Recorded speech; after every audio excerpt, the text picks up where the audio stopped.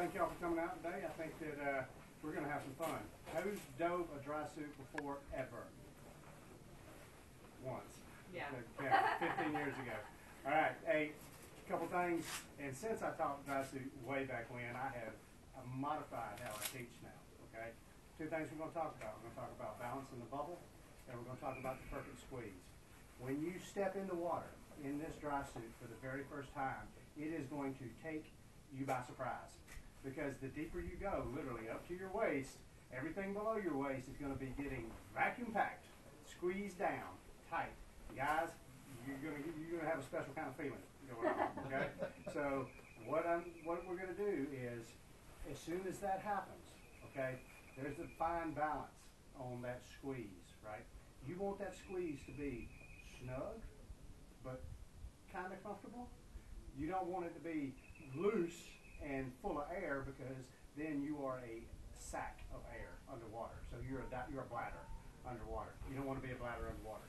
You want it to be squeezed down so that it's comfortable but snug, right, at all times. That's how you're going to gauge. The deeper you go, the air inside your suit is going to compress down, and it's going to start squeezing a little bit more the deeper you go. So that's when you just go psh, psh, add a little bit of air, okay?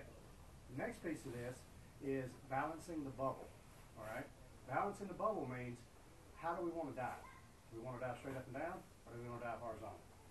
Horizontal. Horizontal, right? So in order to stay horizontal in a Drysuit, if you have the perfect squeeze, okay, you're going to keep your knees bent slightly, okay? You try to get a little bit of air in your feet, not a lot, so that your feet stay floating and your head stays down like this, and you stay nice and flat, all right? And when you do that, then you're able to handle a 2-year-old while you're outside the water doing that. But you can stay nice and level and nice and flat. Okay? Once you stay nice and level, nice and flat, then you will be able to have a better dive, right?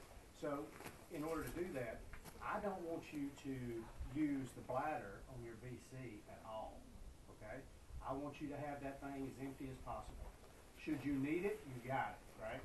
But when you're diving, I want you to balance the perfect squeeze. You will find that as you are balancing the squeeze, then you are adding enough buoyancy to your equipment, because this thing is nothing but a bladder, right? You're adding enough buoyancy to your equipment that's going to keep you nice and neutral, all right? A couple of ways to dump air out should you need to, okay? All of you have a dump valve on your left shoulder, okay? If you want to dump air out quickly, smash that button on top. Make sure that it's the highest part of your body, like if you come straight up in the water column like this, or turn and be at an angle so that the air comes right out of your valve.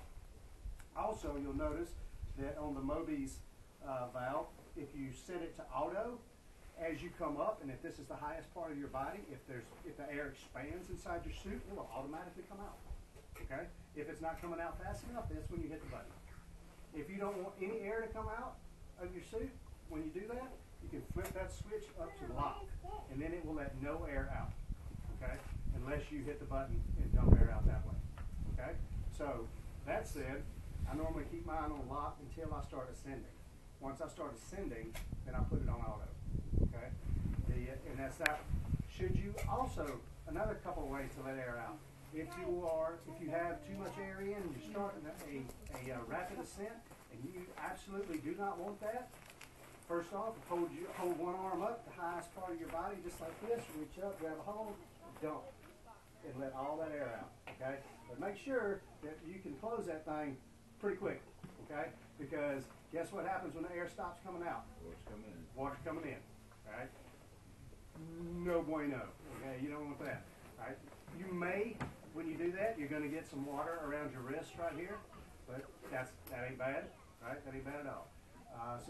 The other one is, you can also grab your neck and dump this way, right? I prefer the wrists, but should you need to dump a lot of air quickly, if you come straight up in the water column, just dump that way, right? But guess what's coming in after it? Water. So, and then once you let go of it, it's going to vacuum pack you again. You're going to feel vacuum packed. Okay?